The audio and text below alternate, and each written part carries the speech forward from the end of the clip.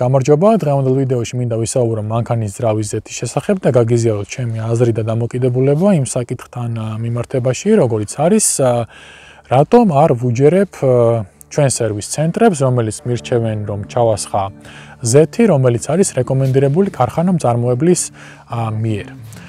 როდესაც მივდივარ სერვის ცენტრში და ასე რომ ვთქვათ, მჭირდება მანქანის ძრავზე ზეთის გამოცვლა, ყველა სერვის ცენტრი არ აქვს მნიშვნელობა რომელი, აბსოლუტურად სულ ყველა მთხოვს მანქანის საბუთს, შემდეგ ამ მანქანის საბუთის საფუძველზე ამოწმებენ თუ რომელი ძრავი ზეთი არის რეკომენდირებული ქარხანა-მწარმოებლის მიერ და მეუბნებიან, რომ თქვენი ძრავისთვის რეკომენდირებულია 5W-30 სიპლანტის ზეთი. შემდეგ ჩემი მოთხოვნის საფუძველზე ხდება ჩასხმა 5W-30-ის ნაცვლად 5W-40 სიბლანტის ზეთის და ამ ყველაფერს უთითებენ კომენტარში, რომ ეს მოხდა უშუალოდ მე პატრონის მიერ და არა ეს ყველაფერი არ იყო, ასე რომ ვთქვათ, სერვის ცენტრის მიერ რეკომენდირებული. ამით ერთგვარ პასუხისგებლობას იხსნიან, თუმცა მე ვერ ხვდები საერთოდ რა შუაშია პასუხისგებლობა. 5W-30-ზე ზეთი, როდესაც არის რეკომენდირებული ქარხანა-მწარმოებლის მიერ, ნიშნავს რას, რომ ეს ზეთი სწორი იქნებოდა ჩამესხა იმ შემთხვევაში, თუ ეს მანქანა გადაადგილდება იმ ქვეყანაში, რომელი ქვეყნის ბაზრისთვისაც არის გამოშვებული.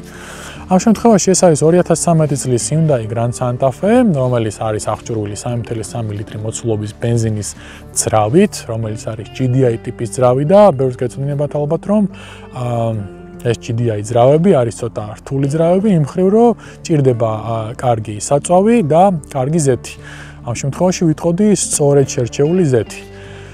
თავიდან განვიხილოთ ის თუ რას ნიშნავს ზეთის ეტიკეტზე არსებული წარწერები, ამ შემთხვევაში ის თუ რასაც გვირჩევს ჩვენი წარმოებელი, ამ შემთხვევაში Hyundai. მაგალითისთვის ავიღოთ 5W-30. რას ნიშნავს ეს?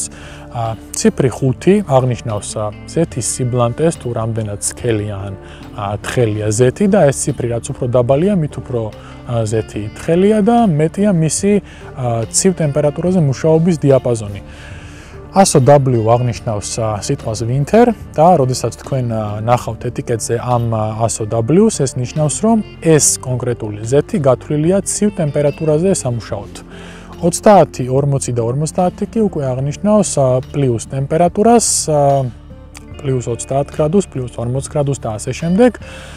და ქარხანა-მწარმოებელმა რეკომენდაცია ამ ზეთზე 5W-30-ზე მომცა იმიტომ, რომ ეს მანქანა გამოშვებული არის ამერიკის კლიმატზე და ჰავაზე არის, ასე რომ ვთქვათ, გათვლილი.